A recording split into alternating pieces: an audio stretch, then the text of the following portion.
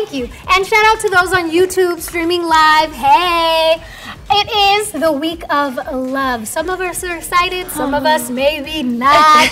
We will definitely see who, but let's get right into it. We got the hottest tea here on these sides of Africa. I am Naomi Wamboe, W-A-M-B-O-E, on Instagram, Facebook, Twitter. And you said it absolutely beautifully. I appreciate all the weeks coming, but of course, who doesn't like a little week dedicated to love? My name is Dana DeGrazia. It is Hustle Goddess Online. Welcome to the show. As much as I am a lover of love, your sister is single, so this Valentine's, I won't be doing much except for being here and enjoying, because guess what, guys, we are here Wednesday, Thursday, and Friday at 6 p.m. So Valentine's Day, if you don't have a date, guess what, you can be here with us at 6 p.m. Anyway, thank you so much for joining us. My name is Lydia KM, and that's Lydia KM on all social media handles. Yes. Woo! Valentine's Day, obviously, as I said, I'm single, and I feel like if you're single, it's not the time to just be mean and just be throwing. You don't have to be bitter. No. It's the time to just sit back and let everybody else. I would always kind of feel like that being single on Valentine's Day is probably one of the most fun times to be single, except for like New Year's. Because you know how it's like New Year's is, it's like you're supposed to get a New Year's kiss, and so you know it's like if you're out and you're partying all night and you're like, you run into someone cute and you're like, let's just have a kiss. You know, you're single, I'm single. And then Valentine's Day, there's also so many parties meant for single people. I've never heard that. There are so many anti-Valentine's parties this year. And you know, I don't like that. I feel like there should just be the Valentine's people do their thing, and then we can just have a singles party. It doesn't have to be an anti-Valentine's, because whether I'm single or not, I'm still very much a Valentine's babe. Exactly. Right? But anyway, do you celebrate Valentine's? Are you feeling it? Are you excited? Let us know. Throughout the show, don't forget to stay on the hashtag Ebru Let's Talk. The SMS line is 40920, and we have our WhatsApp number. Please keep up with us throughout the show. But right now, sorry, it's time for Hot Talk.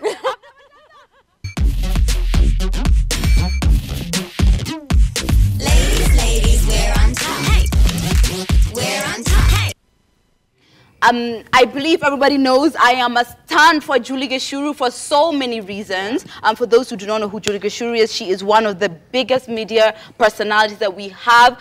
She's a generation above us. And during this, for this Valentine's, she had a message to us young ones, I guess would say, because she felt like there's definitely some imbalance on the expectations we have of each other during Valentine's. So she said, there should be some snippets. Yes. So it says, there is no, to my sons, sorry, there is no need to feel pressure to deliver what is beyond your means, or even simply imprudent or impractical. One rose and your time is more than enough, and any woman worth her salt would get it. If you feel pressure to live beyond your means, maybe you need to look for the woman who will be your friend, partner, and equal. Give love, respect, and attention every day. That is a true gift. I was like, woo, clapping, but she had something for us sisters too. So she said, to my daughters, there is nothing more empowering than deciding to break the mold and take control. Give him a rose, give him a gift, take the driver's seat and spoil him if you can. A woman must know that she needs nothing from any external factors other than God. She must know that she can handle her business. She therefore needs no man, but is able to choose her partner, her homie, lover, and friend. That is powerful. Be that woman, be different, do it your way, no pressure. Yes. Yeah. I mean, I thought the message was nice, you know, because it's the 2020, this day and age. Roles have changed, time has changed. We don't need to be stuck in the old ways where it's the man who always has to do something for the woman, and that's it. Like, no, go ahead, spoil your man, do what you can. And of course, don't go above and beyond what you can't afford. There's no point in going broke on this one day of the year that is Valentine's Day, when you guys should be celebrating the love you have for each other every day anyway. Absolutely. I mean, because also we would give the same advice to anyone who's like, don't go broke for your wedding because you have a whole marriage ahead of you. Don't go broke on this day because you have a whole 364 other days that she's also going to want to be treated with. Like, you want to, this day necessarily, maybe you don't want to like follow a certain standard, and you do want to do something nice because if you want to acknowledge the day. But here's a crazy idea. What if gift giving just like stopped being gendered? Like, what if we just identify gift giving? It's like, you're someone who I appreciate to have in my life. I'm going to give you a gift. The same way we think it's super cute when guys will give like their moms flowers and their, you know, their sisters and things like that. You know, it's like, why is it that gift giving still is so gendered, especially when it comes to this day? It doesn't have to be. For me personally, the way I like to run Valentine's when I'm in a relationship is like all these extras. I feel like that's the guy who does that, like the flowers and the dinner or whatever it is that he does. But I feel like there's also the part for the woman. I don't feel like it's the day when you just kind of tie your hands and sit back and he's going to do everything. I feel like, especially when a man goes out for me, I'm definitely going to match that energy. However, I feel fit, right? It could be anything, but, you know, just make somebody feel like, you know, thank you so much for the day that, you know, you spend the day making me feel beautiful, surprising me, roses, whatever, and then this is where I come in. I don't think it needs to be gendered whatsoever, but it's just like all these other, like, flowers and those ones, I definitely see it like it's the guy who comes to me. Now with Judy Gichuru, she was just like, you know, you can break the mold 100% as a woman, but whatever advice you get from anyone, including Judy Gichuru, remember the dynamics of your relationship. You guys know what's up. You guys know who does what and how this runs in your own personal world, and I feel like that's how it should be. You know what I mean?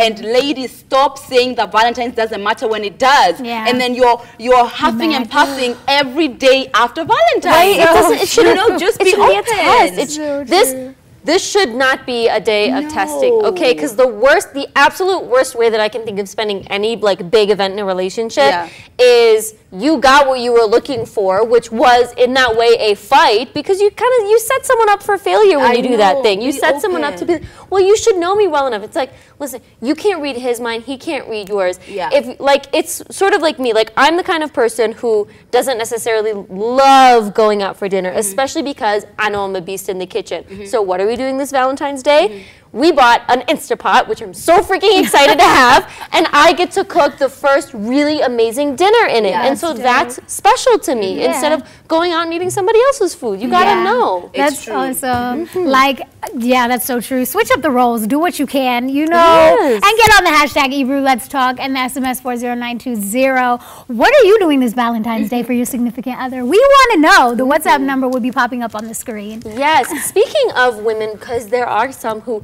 love being spoiled and love the finer things in life. Hamisa Mabeta, who is someone who we know loves the finer things in life, you know, arguably some people would say diamond included, but she obviously, as we know, is a Tanzanian socialite who was recently called out because she was carrying a bag that instead of saying Dior says doer, I guess is the easiest way of saying it, is doer. And this is recently after she was linked to hanging out with her ex and current man of somebody else who will remain nameless. But people are calling her out and being like, is your entire lifestyle faked? Is the world a joke? Have we gone into, I don't know, the nether regions kind of thing? Because it's very clear that the bag does have a typo on it. My thing is I mean, designers can do wild stuff with their designs. Maybe it is real. No, you know. I think she's so cute and pretty, and I don't want it to be fake. She is cute. Right. And that's fine. But you know what? This was wrong on whoever dressed her's part. Maybe it was herself. Maybe she brought it back. But even the person like taking the pictures or editing the pictures could have been like, yo, did you know that your bag, the name is spelled wrong? Or maybe they just didn't know because they don't know. But what if this was a setup, you guys? What if the person who dressed her or the photographer photoshopped it or something like that? And what if Hamisa is literally being thrown under the bus? Conspiracy theory 2020. Anything I would think like she would do it for clout, which nobody would want that name of doing that kind of thing for clout. I don't know. I was just wrong on their part. I feel personally, I feel like I will consistently always stay over here where I can afford until I can afford the real thing. I've always said I think there's so many cute clothes and so many ways to look fabulous without having a fake. I really don't understand why you need to wear fake. First of all, Toy Market, shout out, you can get nice clothes there for cheap and still look fabulous. I am so always against fake bags. I really, really am. I just think it looks like, why? Like, you know, it's not real. And then especially if you're trying to put out the idea that your your standard of life is somewhere there, then of course you're going to get dragged. I think these things are just things, but even if it's a thing, just wear the real thing. Or I would agree with you, especially for the kind of lifestyle that we know her to have. Right. I'm going to be honest, I will wear something fake ironically. Like if it's very clearly fake, to me that's very funny. Like even my favorite YouTuber had a whole series where she like went and bought a bunch of fake things that were like still cute. And I'll wear them knowing that they're fake because it's like, I'm like, okay, whatever. I'm not a big designer person. But when you have built your brand and how people see you as authentically wealthy, this is a huge L. And I mean, she still hasn't said anything about it. I honestly feel like, what if it is a conspiracy, though? That's what I'm going with. I don't think it's a conspiracy. I think, like, she's just going to have to take this L really strongly. Because who would dress her in a fake thing? Exactly. I don't know. No, who wouldn't even? Something is going on because even they took time to edit those pictures. She looked at the picture before she posted it. And she's gorgeous in it. That's just wrong on her or part. maybe she doesn't care. Maybe she doesn't care. There's that. She's looking she's looking so cute, body type, makeup great, hair awesome. Do her. I'm sorry. Oh my gosh, that is so funny. Anyways, get on the hashtag Ebru Let's Talk or the SMS 40920 or in the WhatsApp. Let us know on Hamisa's part. Was this a publicity stunt? What do you think? What do you think? So Jambi Koikai, I said it right. Yeah. She is a recovering media personality. She had done a show in Mombasa. Mombasa. She had done a show in Mombasa, but she was left stranded with no money by the guy who, what are they called? These guys who put the things together. Oh, the event planner. The promoter, the event planners. And we've heard stories of like this so many times before. Like, this is just becoming annoying. So, like, why? Why are we doing this? It says there was a day, we went to Mombasa for a show. The promoter fled with our money in the morning and switched off his phone. We wanted to swim all the way to Nairobi. That's pathetic and it's sad. Like, it's 2020. Give people their money. Stop flying people out just to leave them stranded. Yeah. Come on, promoters, do better. Yeah, but do you know what? Like, I am a firm believer that I'm not going anywhere I can't get myself out of. Yeah. Like, even if it's a scenario like we all drive, we do a road trip, or maybe one of our friends is the one who's paying for flight or whatever else. I always make sure, even if I'm just going to be like, hey mom, let me handle this, just in case. Yeah. I never ever want to feel like the situation is like, if this person does not do this thing, I don't get to go home. Even at the club, if you drive with someone, always make sure you have money to get cab home, because if they decide that they want to do something different or whatever, just try and always have your like backup. Like, we can discuss the not being paid in Nairobi when you're safe and sound, but can you imagine being stranded and you're in your own country? No, I can't deal with that. So I think you should always get backup. I agree. I mean, it's, for me, I'm the same way. It's like, it's a security issue. I'm never gonna run into someone I know in the street and be like, hey, I have no money, unless I got robbed down to my underwear. Like, there's just gonna be no way where I'm gonna put myself into a position where I'm like, oh, I'll just depend on somebody else. There was even a time where I went to Nakuru and I went with somebody, my manager, who, like, I had a huge falling out with, huge fight, we didn't even speak, and I knew 10 other people who could have gotten me home. And if need me, I would have climbed onto a matatu if I needed to. You know, you should always have a contingency plan. I mean, I guess I also just feel bad for her because we've talked about her health struggles before. Like, she kind of is slowly coming back into the public's eye after a huge struggle with, like, serious health issues. So I feel so bad. Like, who would take advantage of someone like that, you know? Who would hurt somebody who's already been hurting in their life, right? I mean, ask yourself that, and hopefully you're going into the next, you know, couple months of 2020 with a new heart, you know? Valentine's Day is next week. But we're going to go into our next segment. Speaking of love and affection for people and support, it's time for Ask the Girls.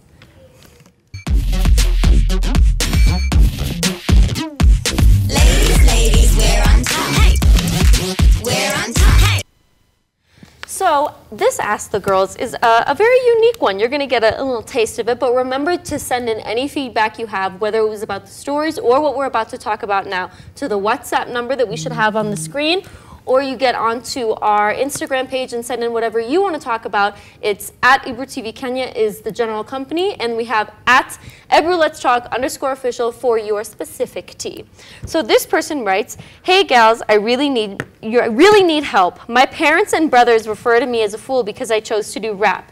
It really hurts inside because I know one day my music will sell, but they don't support it in any way, saying that rap is BS.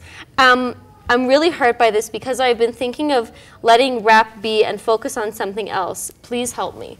So the question is, should this person give up their passion career for something that their family would consider to be more socially and professionally acceptable? I want to start off by saying thank you for this question. It's amazing because we usually talk about like relationship advice. Yeah, this you is cheated on me, unique. this, that, but this is awesome. Thank you. And I will say, as a music person myself, as an artist myself, I would say go for what you love doing, but work very, very hard at it because, and always have maybe some type of backup plan to go with it. Like just so you can show your parents you're doing something, you know? Like don't say you're a rapper, but at the same time your raps are whack.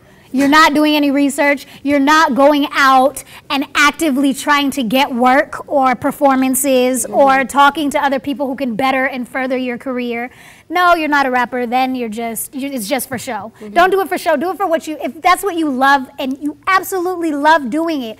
By all means, if you could give it 110%, I believe it could work out for you. Yeah, definitely. I think to just give you your mom and your brother, like I guess some kind of to cut some slack. It's Jay-Z said, I always quote Jay-Z because he's the greatest of all time.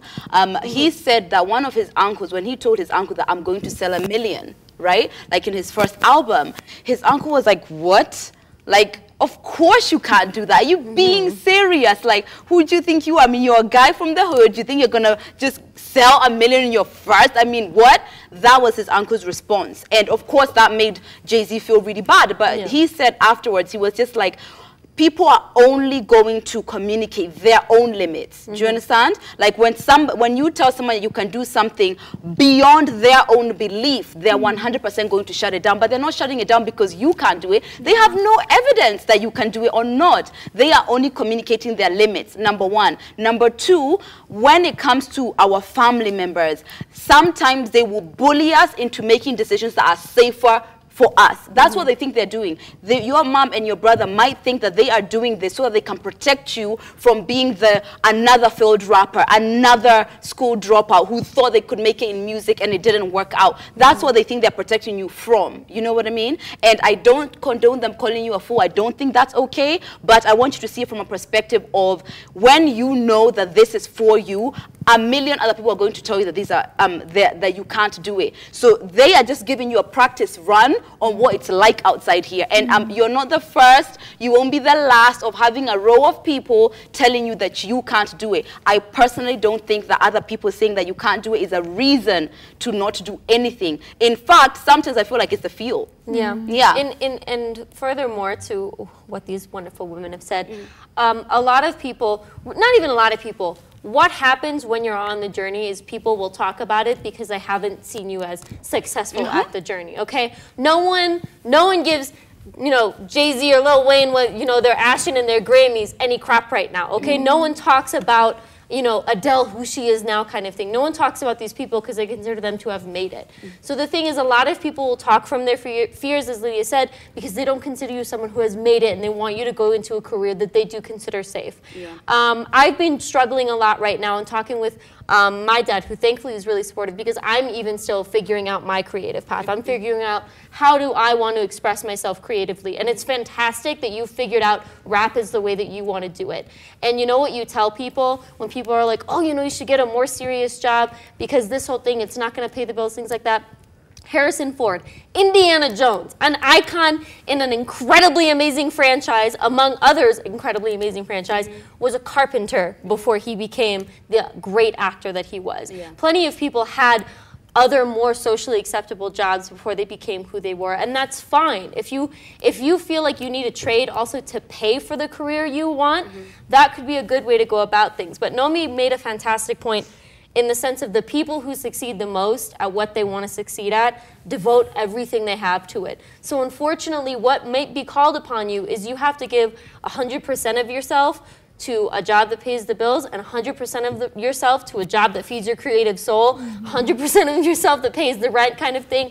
You know, people have to be split and all those little fractions have to be 100% energy. So you have to be prepared for that. but we wish you nothing but the best because all of us are working in the creative industry. Most definitely, and don't give up at the end of the day. Just don't give up. But even at the end it says, I've been thinking of letting rap be and focusing on something else. If you can just let rap go like that, that easily, I would say you better find something to fall back on. Like, if it's not your like wholehearted passion and you're gonna give it your 110%, then don't bother with it. Let it be a hobby. Let it be something fun that you do while you're getting your education or making your money to pay your bills at the same time. Yeah, you know? I feel like the goal is always hold that vision. With the vision which you see yourself as a successful rapper, hold it. But the process of how that's going to happen, I promise you, you will not even recall it. And when a child wants to do something creative, depending on the demographic where you're coming from, your parents get a lot of slack. Your parents get a lot of slack. I know when my sister wanted to be a dancer when she was younger, as much as we were raised abroad, they were like, the Kenyan community was just like, wow, you're gonna let your daughter do that? A lot of them were like that. But guess what? Now that my sister is touring all over the world dancing, crickets, you know? So sometimes our parents and the people who love us are getting pressure from other people like, why are you not advising them, da, da, da, da. So they're only communicating the anxiety they're probably getting elsewhere. I would just say, stick with it, because eventually my sister stuck with dance so hard that my mom was just like, okay, this is clearly it. This is what she wants to do. So if you stick with it and you do not give up, people are going to start thinking, yo, maybe you do have something going. Exactly. You know? Courage of conviction, like in any environment, in any conversation, courage of conviction, not to the point where you're hostile, because a lot of people also tend to like challenge it because they want to get a rise out of you, because that's then going to validate them. They're going to be like, you see, you're so angry, you're not even focused, you know, you're just doing this because you want to hurt your parents or something kind of thing. So you can still be like, no, this is my passion, this is what I'm committed to, and whatever path you take to it, even if that means you have side hustles or it means you have to talk to other people, you have to do, you know, crap jobs or something, if this is the path that you've chosen, this has to be the path that you stick to. It's definitely true. I think we've given him some great advice at this point in time. Thank you so much for your feedback and your questions. Remember, you can send them to our Instagram page. That's at Ebru Let's Talk _official. We do have a little tiny bit of feedback that we will read right now. This one says, hi ladies, Bev here. Y'all looking great. First time commenting, and I always enjoy watching you guys. Thank you so much, Bev. We truly do appreciate you and all of your comments that you give us. We enjoy being watched. Yeah, most definitely. Yeah, let me tell you this. First things first, when it comes to like dreams and people wanting to do different things, I feel every single person has probably tried something that most people looked at them like, you're crazy. So I feel like that's just the norm now. And you are born in an amazing generation, because a lot of people are very successful creatively. Anyway, thank you so much for joining us, guys. We're going to take a short break. So go top up your tea, go get some popcorn, go relax, stretch your legs, because we've not got not one, we've got two amazing guests after the break. See you soon. Ladies, we're on top. Hey, we're on top.